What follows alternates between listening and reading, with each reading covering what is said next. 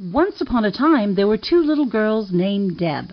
One little girl grew up to be a preacher while the other grew up to be a pagan, and they both grew up to be the very best of friends. Join the preacher and the pagan as they take a fresh look at Christianity, from the inside out and the outside in.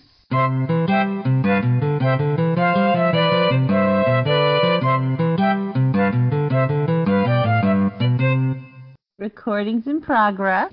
So, are we ready to do this? We're going to be ready to do this. Hello there. Hi, Deb. Morning. How are you doing, Deb? I'm doing great. It's 3:30 in the morning on my end of the picture here. Yep. Um, And 5:30 for me. And to be fair, for those wondering what the heck we're doing up at this hour, I'm going to be camping all day with a couple of hundred 5 to 8 year olds. So we had to squeeze this in while I still was able to do something. oh my God. Isn't it like 400 degrees below zero over there? No, we haven't hit winter yet. We're into pretend fall at this stage in the game. But the weather is agreeing. We just got the tail end of a hurricane last night. So at least the rain happened yesterday and not today. So Well, it's all good. It's you'll just, have a oh my nice God, muddy early. campsite. Yay for you. Yep. So So this, this week we're going to talk about one of our favorite genres, do a little something a little different than we have done in the past. it's actually so cool because you and I are big giant nerds and not just theology nerds, but we are Hmm. Star Trek nerds. And Hmm. Star Trek has a very complicated history with religion and faith. One of the things I find so funny about it is both people of faith and atheists want to claim Gene Roddenberry, the creator of Star Trek, as their own. Atheists are Yeah. like, he is a Yeah. wholehearted atheist, and people of faith are just like, he's got religion all through there, Oh, you know? yeah, and it really is. I mean, you are able to find some seminary in the English-speaking world at any time in history that teaches a theology and Star Trek course. I Hmm. have known of 7 of them at least in Canada. Even though I haven't participated, I know about them. Yes. And it's true. And I fall into the Gene was very spiritual and had a very firm faith grounded in humanism. I don't fall into the atheist. I don't fall into the atheist camp for Gene simply because he's got it woven in through so much of the everything that he was involved in. What I always found about Star Trek, at least through Gene's vision as I saw it, was he never had any problem with faith or spirituality or even God. What he had the problem with was a controlling, authoritarian God that only led by, crushing the Yeah. will of the followers. Yeah. And you see it time and time again in the original series, the robot god, demanding absolute slavery, mental and physical slavery of its followers. Hmm. And since he was raised strict Southern Baptist, I can see why he'd have an issue with that. Well, exactly, and that's one of the I think the ironic things of Star Trek is that Gene Roddenberry, in his vision, he understood, he sensed, if not was overtly conscious of, the real conversations of theology, which are diversity, which are um, helping others, which are good versus evil, like the real big things, this control superficial thing, that is not actually religion. That is power wearing religion as a wolf in sheepskin. And I think he got that grasp, even if he couldn't articulate it. I mean, he might have, I don't know, but I think a lot of people today don't necessarily realize that for truly faithful educated people, that version of control is an anathema. It's not an accepted part of the tradition, but that's what people outside of faith, that's all they seem to see. Yes. So I think that's why we can have groups of people kind of claiming, and I'm going to put that in quotes, uh, that Star Trek is representative of them. I mean, in my definition of humanism is basically theology with no ritual. Um, Thank you. Yes. I And I don't think it doesn't exist pre theology being voiced. well, Um, in good theology, good faith, whether it's Christian or whether it's a pagan path that I follow, is almost identical to what Jean would have called humanism, striving to mhm. be the best you can, striving to Right. create a paradise on earth where people's needs are met, where their ambitions and their goodness as human beings are realized, and where we're treating each other with respect and dignity and not exploiting the land or other resources. Once you take away the descriptive language, if you just look at the reality of what Jean wanted and what most true followers of Christianity and what Jesus said and what the and harm ye none, the pagans say, it's identical. It's the same Hmm. thing. It's just Yep. you're not like ceding your responsibility to some invisible guy in space. You can use the universe or Star Trek as your inspiration, or you can use your relationship with your deity as inspiration. But in the end, true faith means you have to be active, you have to be part of the Yeah. solution. Yeah. And we see that in a lot of the religions that are represented, if not positively, at least not negatively. They're kind of in that gray area. I mean, the Bajoran tradition is very, very strong in Yes. Deep Space Nine. Worf's Klingon tradition is very much a part of his character representation. Um, The Bajoran faith actually, I find fascinating because it is pretty much a representative of everything a faith can be. mhm. You've got, it's got a complete and utter spectrum, whereas you have it's the rope that a desperate people held on to in times of oppression, which is where Christianity got its Mhm. start. And it goes all the way through Kai Wynn, who abused the Yes. power and who completely misinterpreted. Because I think Kai Wynn's faith was very strong. I think it was just twisted. Yeah. I Yeah. think she completely misinterpreted what the faith should be, and you see that over and over and over in all religions. Absolutely. Yeah. And it's a great teaching tool Yeah. as to how faith can be used for good and how it can be twisted for purposes that absolutely harm Yeah. people. And in the creation of these traditions also, they're not simple. And that's one of the things I really respect about the off-world religions that Star Trek brings us, is they're not easy answer faiths. Hmm. And earthly faiths are not easy answer either. The way they're treated as such is a problem. Yes. And I do have an issue with how um, uh, earth faiths, and particularly Christian, because the United States is nominally Christian Hmm. for the majority, and the Western world, that's the tradition that we know the best. So uh, when religion is dismissed as being flighty or superficial or whatever, I think that does a real disservice to um, the human condition. There is Discovery, not last season, but the season before, season two, I think, no, season three, had a scene where oh shoot, name escapes me. Anyway, I was talking to the head of Stargate of Starfleet.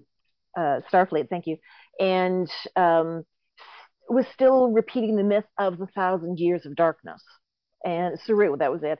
And it was cringy, that they're still holding on to some of the misrepresentations of Earth culture, especially Western Christian culture, and yet they're so open and accepting of the religious traditions off-world that have been created by then. It's an interesting juxtaposition that I watch frequently. Well, you're talking about writers who are writing in an external world, but who are living in the present world. Well, exactly. And just because they can see outside a potential for something doesn't mean they don't have a blind spot in their own reality.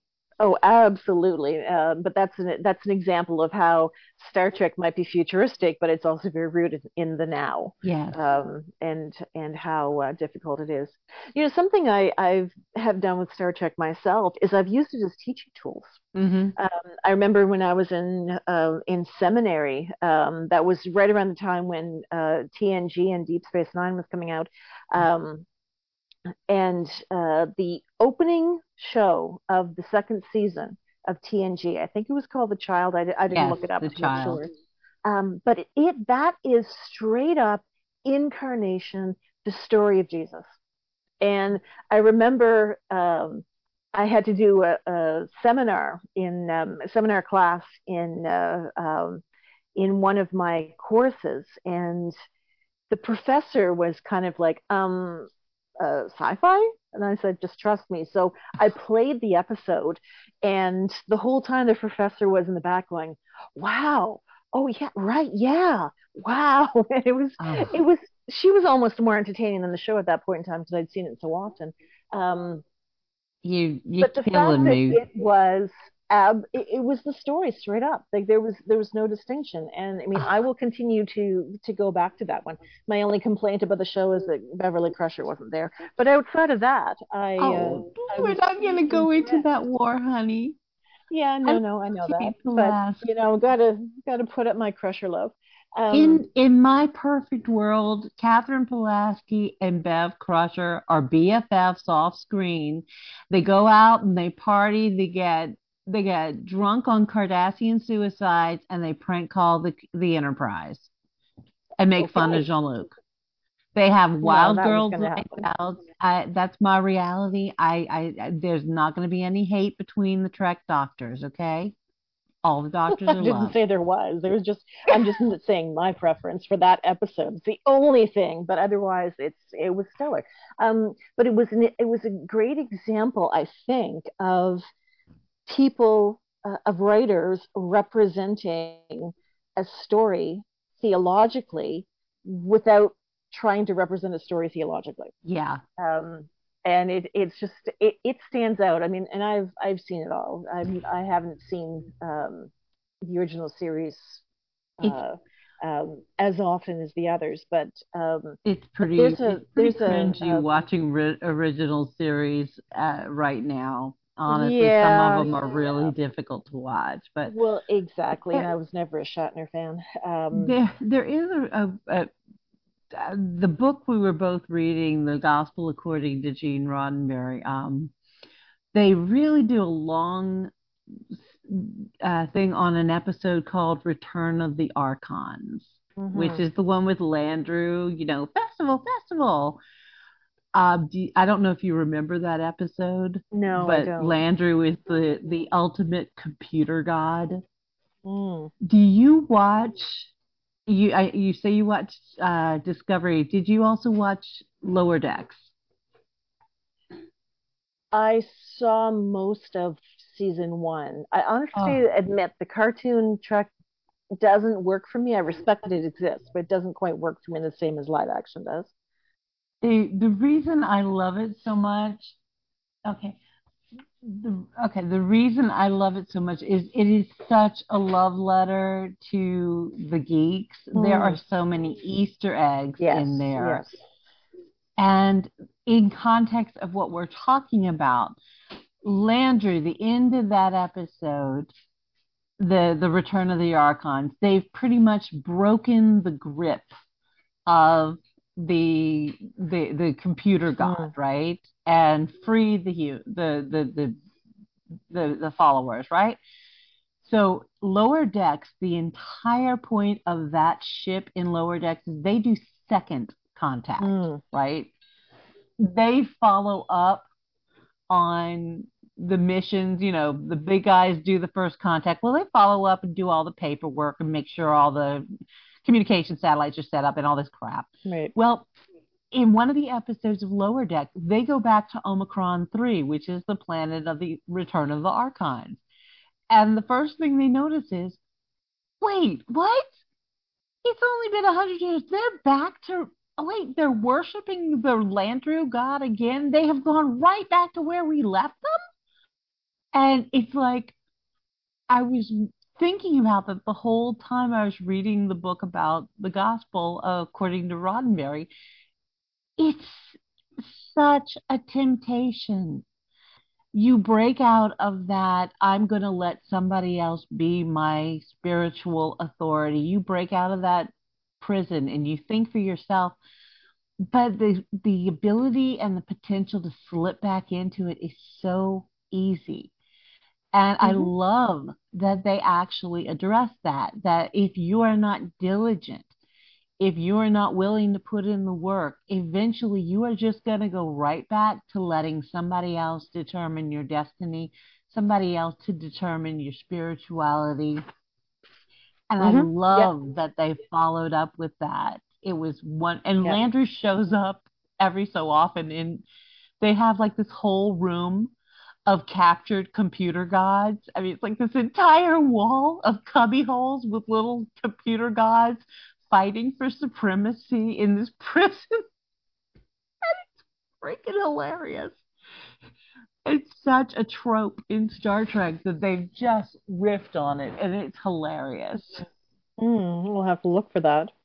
But Yeah, I do find Star Trek is able to really grab the irony. I mean, I realize Lower Decks is played for laughs, but Star Trek as a whole is really good at revisiting a lot of the like they don't leave things hanging. They kind of come back again and again and again. Mind you, 60 years of television allows them a lot of room to do that. well, and it's good because you have to. You can't just. It's not a one and done thing. Faith No. is not a one and done thing. People think you find your faith, you're quote born again, and you never have to do any more work. That's not how it works. Well, no, that's It's why a those of us daily in the thing. business talk about it as a practice. Hmm. It's something you keep working on again and again and again. And I think the reason why Star Trek keeps revisiting a lot of the same topics and a lot of the same um, architecture around religion is that ultimately what they're trying to dig down into is the biggest questions in human society. Like, why am I here? What do I contribute? Why do I exist? Is there good and evil, love and hate? The big stuff that has been the central point of all theology. And I do want to draw the distinction. There are religious traditions that are not theological traditions Hmm. um, throughout our history, but those who've actually spent time around the proverbial um, pub table with a brew have been wrestling with this issue. And I think that the parallel of that with Star Trek experiences um, is kind of what keeps a lot of their perspective, whether it's done through humor or done through drama, so fresh because they're not letting go of those essential questions. And that's the thing. Those are the questions since the dawn of human cognition Hmm. that faith, art, all the important things, philosophy, um all of these studies, or I can't think of the word, of course it's killing me, Mm. but they are all looking for the answers to the same questions. Who Yeah. are we? What are we? Why are we here? What is our purpose? Hmm. And we are all looking for the same answers. We're just using different Well, methodology to that's do it. and that essentially is the And historic definition of religious discourse, is trying to answer some of these questions, and the fact that Star Trek never does give pat answers. Um, it's that's helpful. Even in the shows embarrassing. that are episodic, that they wrap everything up in a nice bow at the end of the show, the bigger questions are never wrapped up. Those kind of continue on.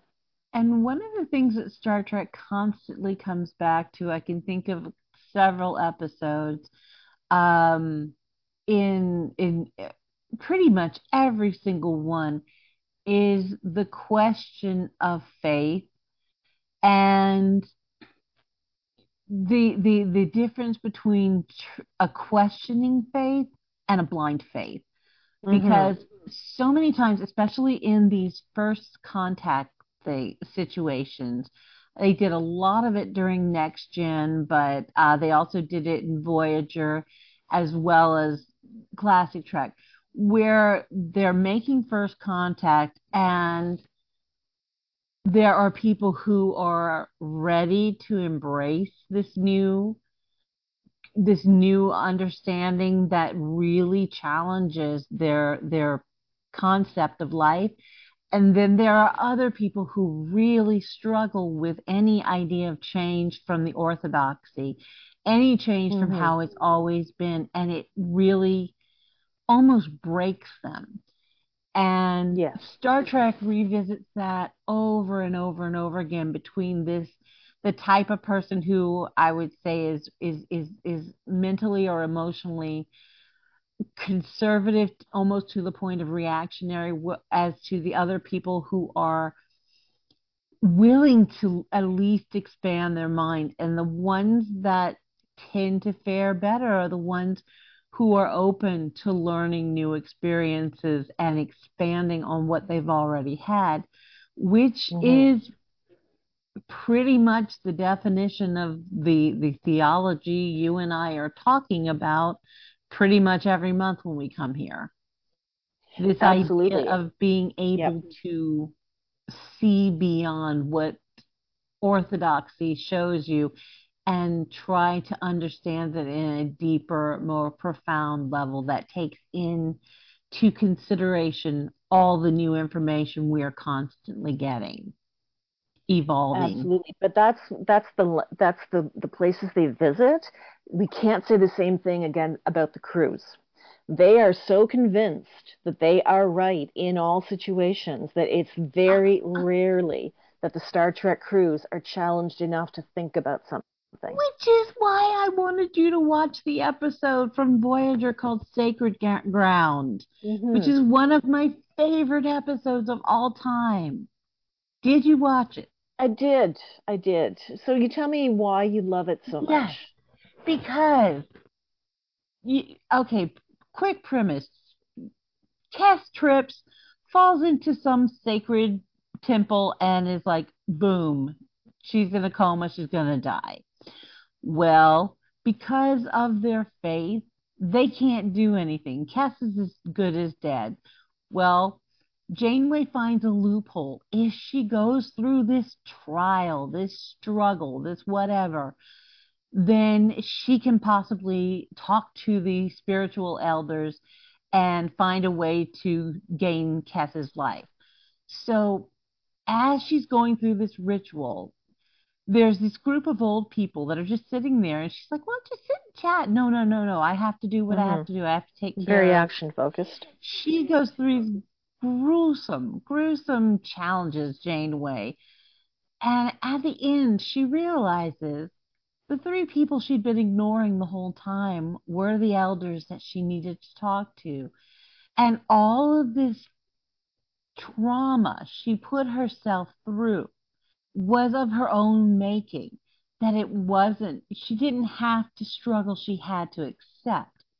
And there's this conversation they have is, oh, you like your facts and figures, you like to have all of your ducks in a row and you need to know why, and everything has to be so pat for you.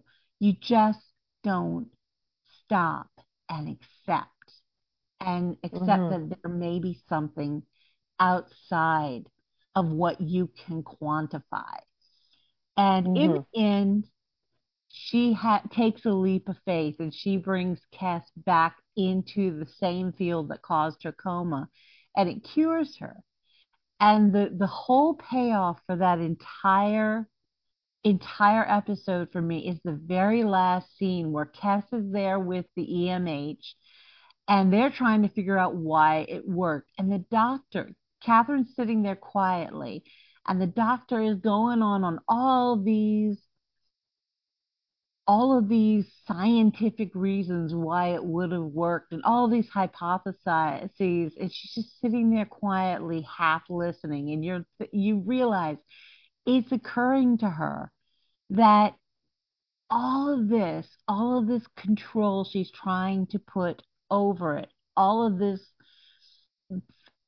gut wrenching faith in science that, we know everything. We know that there's always a scientific reason. Maybe we're wrong. And Mhm. just that moment where her faith in science is tested. And I mean, she Mhm. still believes it in a practical level. There is always the fact that this is what keeps them literally alive in space. Science is keeping them alive. But there's this crack in the armor where she opens up to something, there might be something more.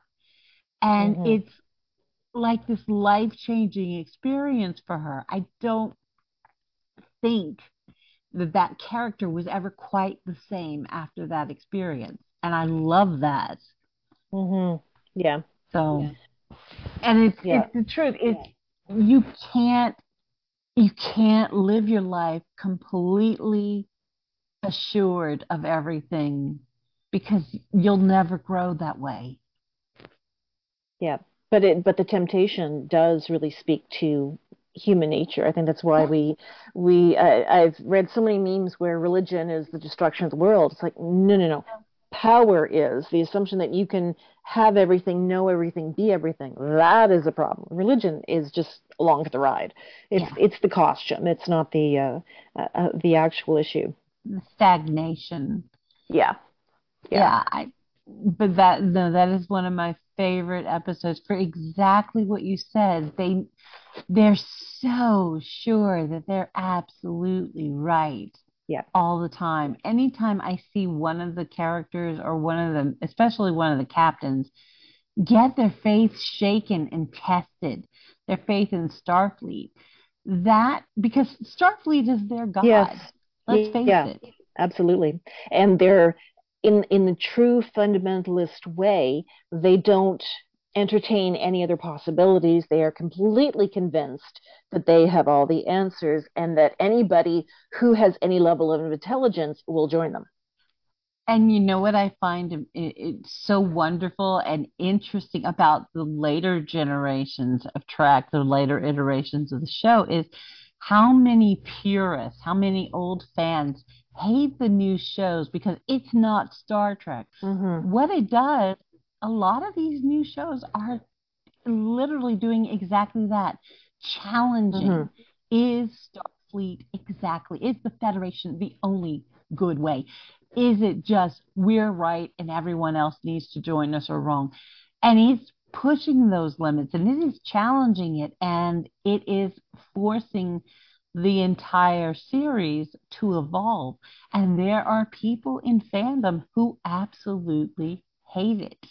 They hate it. They Hmm. say it's disrespectful and it's wrong and it's killing Star Trek. But no, I think it's just evolving it and bringing it Yeah. in a very exciting direction. I am so excited for the shows that are coming out Yep. right now Well, because and there and are new Star Trek, things. as much as it's futuristic, is still very much in our time. I Yeah. mean, what we got away with in the 90s with TNG, DS9, and Voyager, those shows couldn't be done today. So So some of it them seemed were like the original truly series could offensive. not be done. Yeah. Yeah.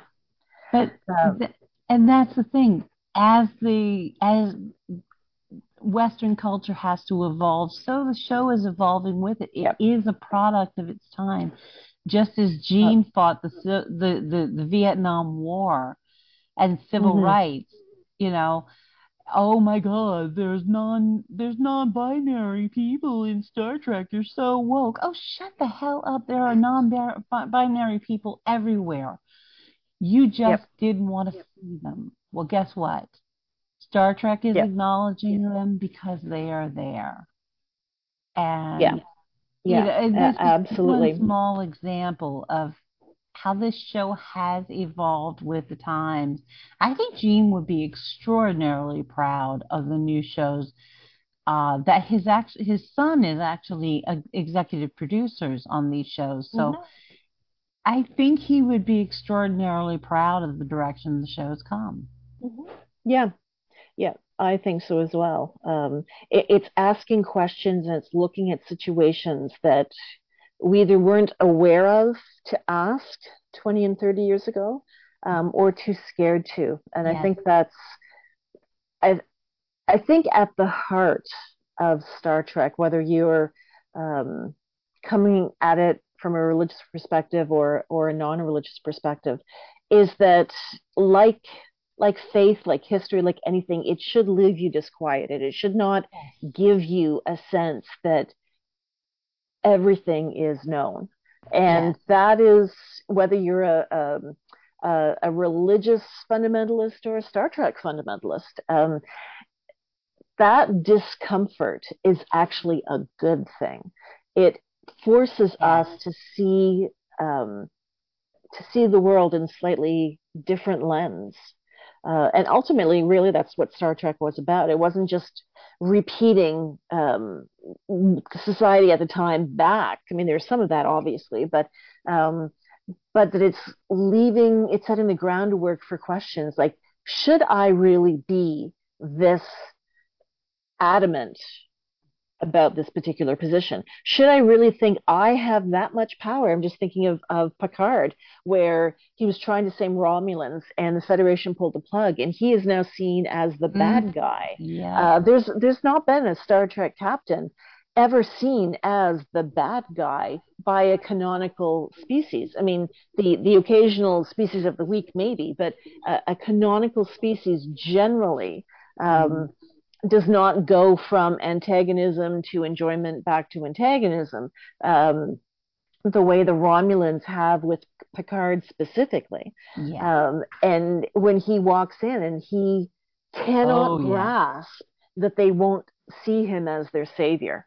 Mm. And he doesn't do, I mean, the show's only 10 episodes and that's not the focus of it, but he never actually does the work of figuring out why. Have you seen season 2 yet? Yes, yes, I have. Yeah, I mean, I'm and looking that's the for beauty of Q. Oh, my heavens, we haven't even talked about Q yet. The brilliance of Q. And from any Christian biblical scholar's point of view, Q is hilarious because Q, the symbol Q, is um, uh, comes from the German word Kel, I think, but it's source.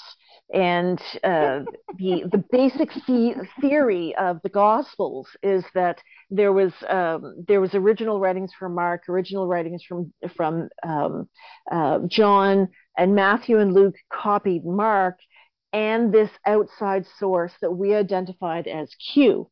So I got to tell you, having Q the whole time I was going through seminary was absolutely hilarious. But he is the one that continuously comes in and pushes Mhm. Janeway and Picard, particularly, into really wondering, are you as important as you think you are? Are you as Yes. good? Are your decisions as important? And unfortunately, he's painted as the villain, but he's He's more of so, a trickster. he really is. And he would be what Hebrew tradition identifies as Ha-Satan.